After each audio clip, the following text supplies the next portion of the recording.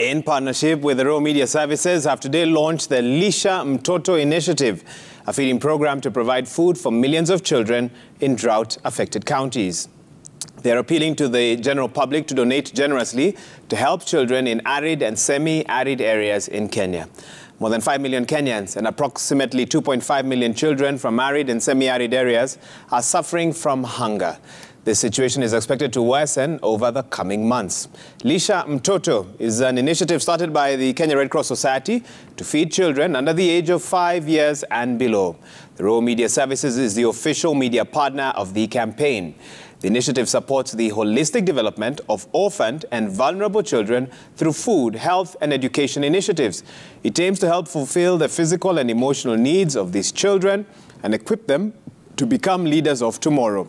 Now, with 50 shillings, you can feed a child for a day. Please support.